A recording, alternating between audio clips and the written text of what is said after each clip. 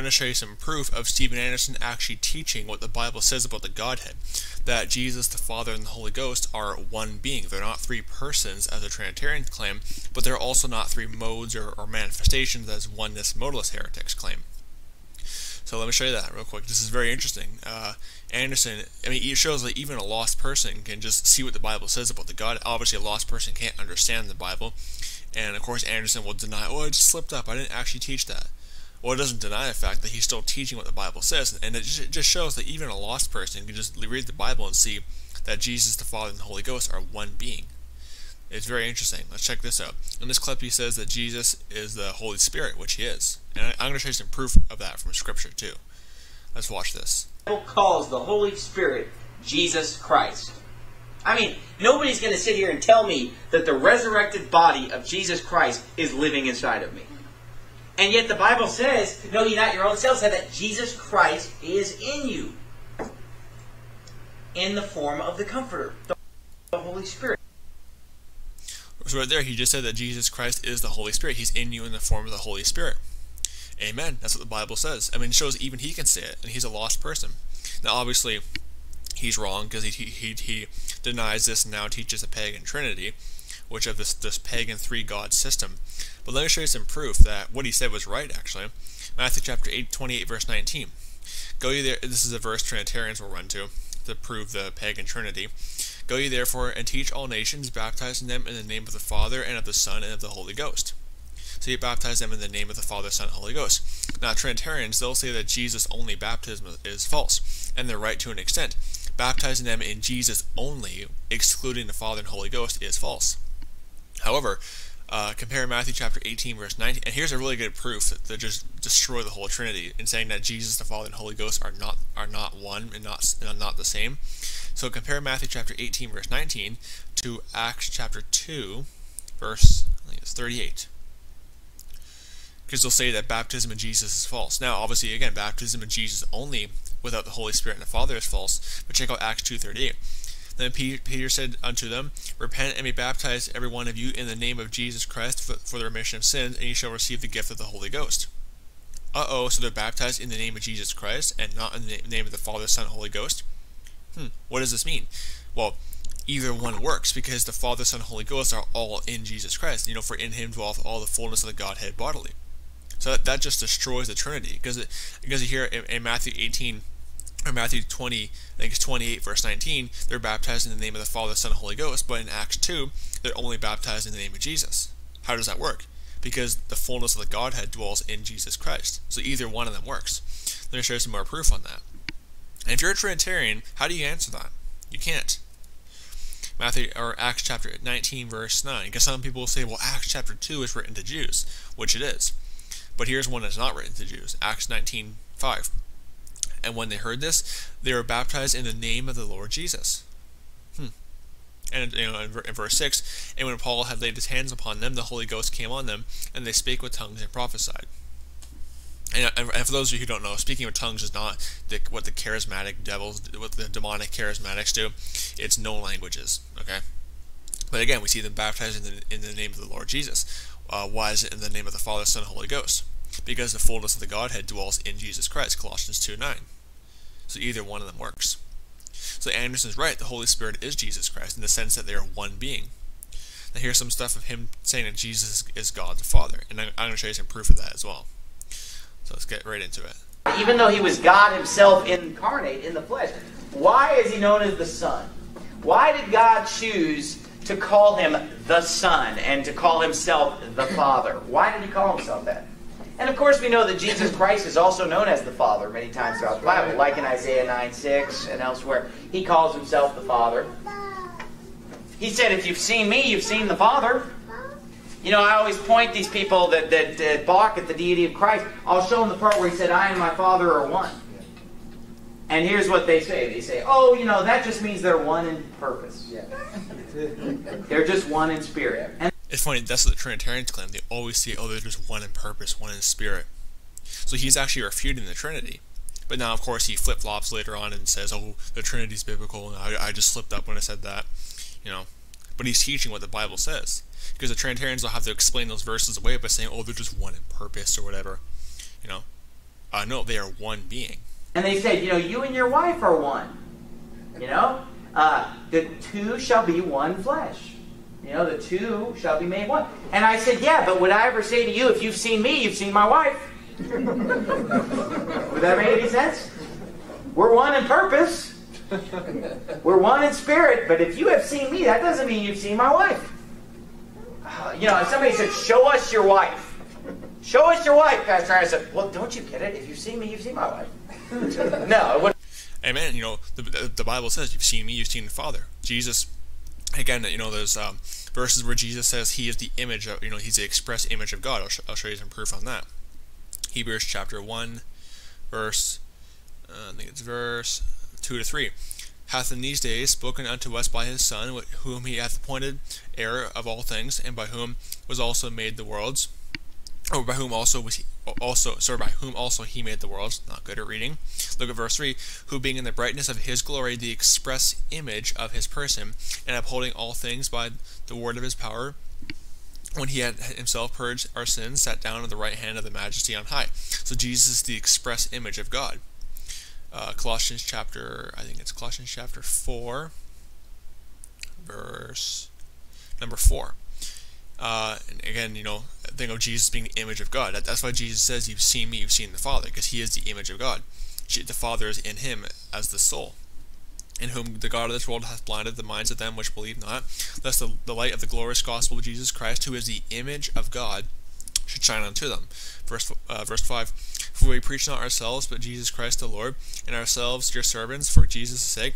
Look at verse 6. For God, who commanded the light to shine out of the darkness, hath shined in our hearts to give us the light of the knowledge of the glory of God in the face of Jesus Christ. So the glory of God is in the face of Jesus Christ. Again, look at verse 4 again, back to verse 4, who is the image of God. You've seen him, you've seen the Father. He is the image of God. Colossians chapter 1, I think it's verse 13 to 15. Who hath delivered us from the power of darkness, and translated us unto the kingdom of his dear Son, in whom, verse 14, in whom we have redemption through his blood, even the forgiveness of sins. Look at verse 15, who is the image of the invisible God, the firstborn of every creature. You've seen him, you've seen the Father. I think it's in John chapter 12, Jesus says, you've seen him, you've seen the one who sent him. It's that simple. So Anderson's teaching the biblical Godhead here. And in this next clip, again, he says Jesus is the Father. Obviously, the dislikes. Look at the dislikes right there. Trinitarians got mad. They don't like the fact that someone's exposing their false Trinity.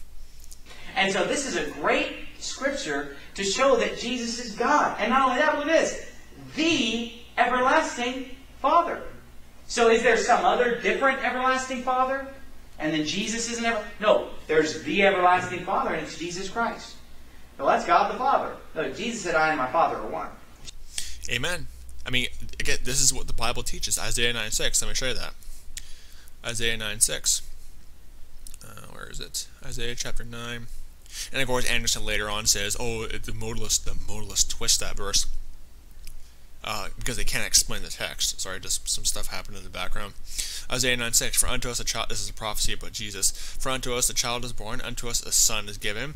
And notice how it's lowercase son, because whenever you see capital S, Son of God, you're talking about Jesus Christ. And the lowercase son talking about, his physical, earthly body. The government shall be upon his shoulder, and he shall be called Wonderful, Counselor, the Mighty God, the Everlasting Father, capital F. Whenever you see a capital F, it's talking about God the Father, the Everlasting Father, the Prince of Peace. Jesus is called the Everlasting Father. How do you get around that? For a Trinitarian. He is, and you'll say, well, you're denying he's the Son of God. No, I don't. Jesus is the Son of God. I don't deny that. Jesus is the Son of God, but he is not God the Son, and he is not, the second person of the Trinity. He is God. He is God. He is fully God within himself. 1 John chapter 5. Where is it? 1 John chapter 5, verse number 10. He that believeth on the Son of God hath the witness in himself. He that believeth not God hath made him a liar, because he believeth not the record that God gave of his Son. Jesus is the Son of God, but he's also God the Father. And you say, well, how does that work? I don't know. If you can explain God, you got a problem there, because if your God is so puny and so carnal that you can explain him with your carnal mind, you might want to get a different God. That's all I can say. Verse 11, and this is the record that God gave unto us eternal life, and this life is in his Son. He that hath the Son, verse 12, he that hath the Son of God hath life, he that hath not the Son of God hath not life. So no, I do not deny that Jesus is the Son of God. He is the Son of God, and he is also God the Father. And again, you say, how do you explain that? I don't. I can't explain God. God is way more bigger than I can ever comprehend. So, Jesus, verse 13, these things have I written to you that you may believe in the name of the Son of God, that you may know that you have eternal life, and that you may believe on the name of the Son of God. So, to all you liars out there who say, oh, you deny that Jesus is the Son of God, no, I don't. He's the Son of God, and he's also God. That's simple. So, yeah, Anderson is teaching the biblical Godhead. Now, he just flipped off over the Trinitarianism, but it shows how even just a basic reading of the Bible will show that Jesus and the Father and the Holy Ghost are one being. 1 John 5:7, for there are three that bear record in heaven, the Father, the Word, and the Holy Ghost, and these three are one. Notice how it doesn't say these three persons are one, it just says these three are one. They are one God, not three gods as the Trinitarians claim. Now some more verses of Scripture I want to go to kind of just destroy this whole Trinitarian system.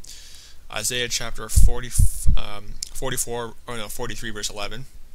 Here's one that makes a big problem for the Trinitarians. 43 verse 11. Isaiah 43:11. Even I am the Lord, and beside me there is no Savior. So beside him there's no Savior. So if God the Father and Jesus Christ are separate, and Jesus is the Savior and Father's not, then you have two Saviors, and then there's a Savior beside him. God says he's the Savior, there's no Savior beside him. But according to Trinitarians, God the Father, I guess, is the Savior, and the Holy Ghost is the Savior. The Holy Ghost, Jesus is the Savior. So you have two Saviors. Ridiculous. Isaiah chapter 45, verse 6. That they may know from the rising of the sun and to the west that there is none beside me. I am the Lord, and there is none else. Hear, O Israel, the Lord our God is one Lord. Deuteronomy 4:6 or 6:4. One God. There's no one else beside him. Isaiah chapter 44, verse 6. Thus saith the Lord, the King of Israel, and his Redeemer, the Lord of hosts, I am the first and the last, and beside me there is no God. So we see here, and his Redeemer, the Lord of hosts. We see a separation there. And to all the Jews out there who reject Jesus Christ and say that the Son of God is not in the Old Testament, thus saith the Lord, the King of Israel, and his Redeemer, the Lord of hosts. So again, Jesus is the Son of God. There is separation there, but they are one being. Because look at that, he says, again, singular, I am, because look, they're both speaking. I am the first and the last, and beside me there is no God. So they're both speaking, but they're saying, I am the first and the last. They're singular. They are one being, although they are both speaking in this verse. And you say, how do you explain that? Can't. That's the mystery of godliness. And again, if you have a God that you can explain with your puny mind, you might want to get a different God. So, yeah, you're a Trinitarian. How do you answer that? Beside me there is no God. And they're both speaking here, and they're both saying, singular, beside me there is no God. You can't answer that, because the Trinity is a pagan doctrine. The Godhead is one being. Jesus, the Son of God, God the Father, and the Holy Ghost, they are one being. So don't be deceived by this Trinitarian nonsense. And it shows how even Anderson could see the biblical Godhead and not believe this pagan. Not obviously he believes the pagan Trinity now. This Trinity in Scripture sermon right there. But there's hope for Trinitarian heretics, people who believe this pagan Trinity. You can, just read the Bible. Just read the Bible. That simple. So anyway, God bless you. Goodbye.